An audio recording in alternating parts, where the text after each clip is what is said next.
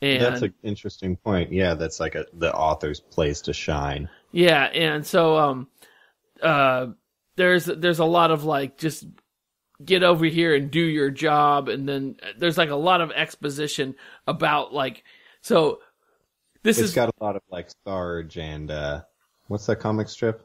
Beetle Bailey. Yeah, yeah, it might be a little Beetle Bailey because there's the a art sniper. isn't Beetle Bailey, but There's a sniper in the trees that takes a shot at the guy in the sergeant, and he calls over for this sharpshooter whose name is Love. His last name is Love, and this guy says, "I already took care of this guy." And he's looking in the same exact tree where he shot this guy before. This is our first glimpse at a zombie. And it does a good job of like revealing the image of the zombie and still making it ambiguous whether it's a zombie. Because he's wearing like the Vietnamese hat. You see him at kind of a weird angle with like some blood on him, but I mean, I guess I know it's a zombie. Right, but this young guy who has shot this guy before is just like, how is this guy still alive? I've shot him before. I shot him this morning. And so it's not only us, the reader, who can't tell that it's a zombie, but it's this kid too. Right, and I kind of like this because it sets up that zombies actually can still function a little bit after, like they're not just like. You know, like this zombie just took a pop shot at you know. Yeah, no, I didn't really think about that, but that is super important. Like early on defining what type of zombies they are. Because there's a lot of types of zombies out there. I mean, they all have kind of similar stuff, but.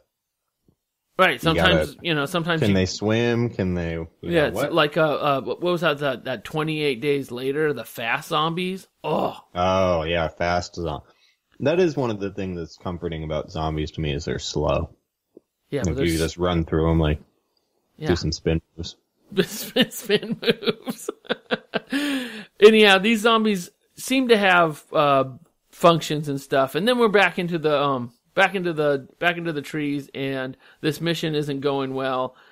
They're taking fire. All the while that this one was hard for me. There's a young Asian. American who is like there's lots of racism and they tease this guy because he looks so much like their enemies, which had to have happened, right? Sure, and of course like the bullying never stops, and of course like the low man on the totem pole has to do all of the grunt work, and in this case they find a tunnel and this character whose name is Yam, but they call him Sweet Potato. Ha ha. Yam's a good name. I kind of like it. I do too. They make him go into one of these terrible tunnels, which probably was a real thing in Vietnam. And yeah, I hadn't heard of it, but I could see it. And so he goes down into one of these tunnels to flush out the enemy, see what's inside of this tunnel. Yeah, Charlie. And what's what inside of this tunnel? It's shoot, I'm not on the page. It's a zombie something. Well, he finds a live person. They take a shot at him, but then he gets into an opening inside of this tunnel, and all this is.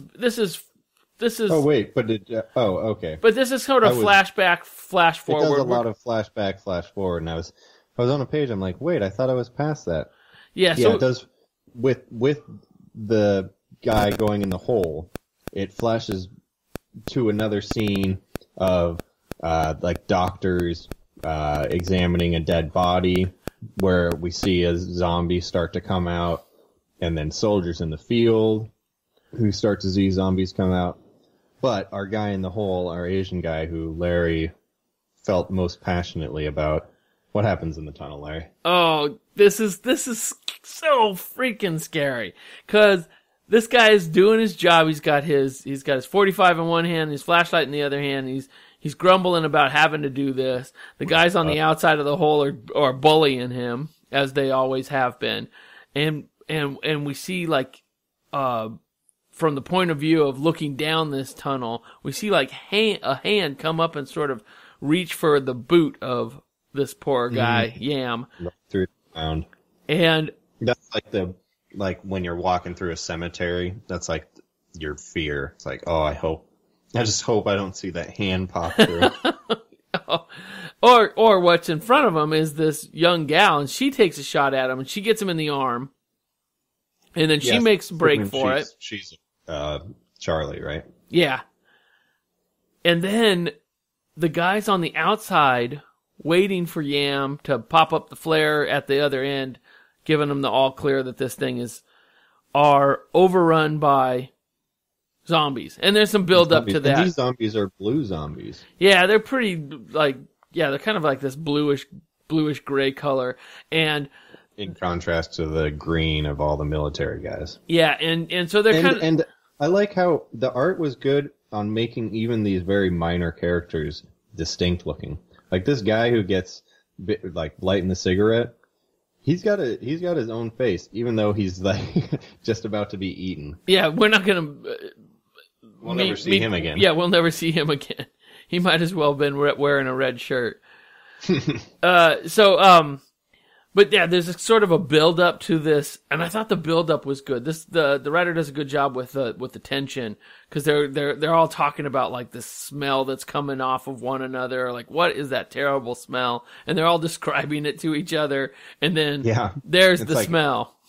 It's like Dracula. Do you ever read Dracula? Because like all the people, they stay at Dracula's house, and we all know it's Dracula, but they're like, oh, you know, there was a strange chill when he walked into the house, and the wolves were howling every night. And, it's probably the zombies right behind you. Zombies stink, and they're right behind you, and so there's some fire. There's some. Good to know zombies smell bad. I mean, I guess I probably assumed that, but yeah. And then like one of these zombies, what if they smelled like popcorn? That'd be cool. Oh, they would do a lot more business. They would get my business. I'd be eaten by a zombie. They'd be running. Wait I a love second. popcorn. Oh, no. Wait, I've been tricked. So outside this tunnel, the firefight happens. The zombies get the jump on these guys. There's a grenade that gets scattered. Mm-hmm. And something like there's huge explosion. The grenade, just like the grenade from the cover. Yeah, there's huge explosion. All the while, Yam is in the tunnels, and he can hear the explosion. That's not where you want an explosion. And he's just kind of trying to make his way out when all of a sudden these hands start coming out of nowhere, and his hand grabs him by the face. Come from the bottom. Now it was like at the same time, like 10 hands exploded all directions of the tunnel. And the one that gets him by the face is like, oh, it's so gross. And he shoots it right at like wrist level, and like blows the hand off of it, like off of its arm. Yeah, and then he has the bloody knife too. Yeah, this is pretty brutal stuff. So he's just like hacking and slashing. Yeah, especially this next page where he shoots the guys and the zombies in the head, and one of them, I don't know why this struck me so much. The head blew up, but the one eyeball is still there. Oh yeah, that's all. It's like hanging in the middle where the head would be. Yeah, this is some pretty gory art. I bet that's really gory, and I've never seen quite that image before. Yeah, that is like it's just an explosion of. It's pretty gory stuff, and so he had made it out into like this open area of this tunnel where there are zombies chomping on one another or the dead, and he just takes them all out, takes 5 quick shots and kills these zombies, and there happens to be a cute little. Seems like a pretty good, well-trained military guy. Yeah, and there's a little bunny. Inside of a cage, and he opens up the cage, and the bunny shows him. I didn't really get that. What was this cage? I think that bunny was going to be food for whoever so like lived these down. Zombies used to be Viet Cong, but then they got zombified. Right. Okay. And then now, the bunny. The bunny, don't go chasing rabbits. But we now know that animals can be zombies. Another extension. What do you mean? This bunny wasn't a zombie. This bunny helped him. The bunny helped, he lets the bunny out of the cage, and the bunny shows him the way to freedom. Yeah, shows him the way to freedom. But then his dog outside the thing chomps up the thing. Oh, okay. I misread this because I thought when the dog eats the bunny, then the dog became a zombie. Oh, no, the dog so ferociously. Well, but then I realized you turn the page and you see what he's barking at, and it's a. Can you describe it? It's weird looking. I think this is what I think. I think this was a mass grave. Of newly dead people, and they morphed into one another. That's so crazy. That's such a cool idea. I never thought of that. Yeah, because all those mass graves, it was just like bodies all buried together, mixed match. And if it becomes a zombie, then it's like this giant mash of arms and legs and heads. Oh, okay. That's such a cool concept. It makes a very, very scary monster. You can see why the dog's barking at it. This was a very straightforward, scary zombie book. I love this sort of stuff. I've read all of this 68. I've read, I'm current on all the zombie shows. I like zombies. Zombie guy. Yeah, I'm a zombie guy. I'm a zombie. So, James, this art. Wait. What? Oh yeah, that's what I was going to ask you. You mentioned that you like the look of the people. I kind of get. I like the look of the people too. I think there's a little I don't know, very realistic. It's a very realistic looking book. It's got. I mean, for having zombies, everything besides the zombies looks very normal. Yeah. And even the zombies kind of look normal. Even that last weird, crazy zombie. Yeah, it's dark, and I like that sketchy look to it. I'm looking at the panel where he is hacking and slashing through the light behind, or the light at his hand, and he's hacking and slashing at the hands coming in all directions around this circular hole. Favorite parts. This is a great looking panel. So I guess one of the things that I wish maybe could be a little different is it seemed very bright. Like the color scheme seemed really bright. So when you're talking about that scene in the tunnel where it's dark, I'm like, oh, I really like this. I think it matches the artist's style a little better, is the darkness. Yeah. And especially for the theme too. It just seemed a little bright for me. Right. Yeah, I mean, it wouldn't be that bright down in that dark hole. Yeah. That's some bright red blood. Yeah, he's just... Yeah, that's true. He's just like, oh, I like this. Blue and purple I like this art. I think that some of the anatomy from some of the, it's like, I'm just kind of looking at that straight arm, blam, blam, blam. I think there could have been a little more time spent with just the detailing of the anatomies of people. This looks, It doesn't look like stick figures, but it also doesn't look like, it's plain. It's a little plain. Thank you. Yeah. Yeah. But, yeah, like I said, these are great zombie stories, and there's this volume is completely free on Comixology, and then there's a one shot in the same volume, so it's good stuff. Yeah. So I ended up ranking it number 12, just above 27. 2768.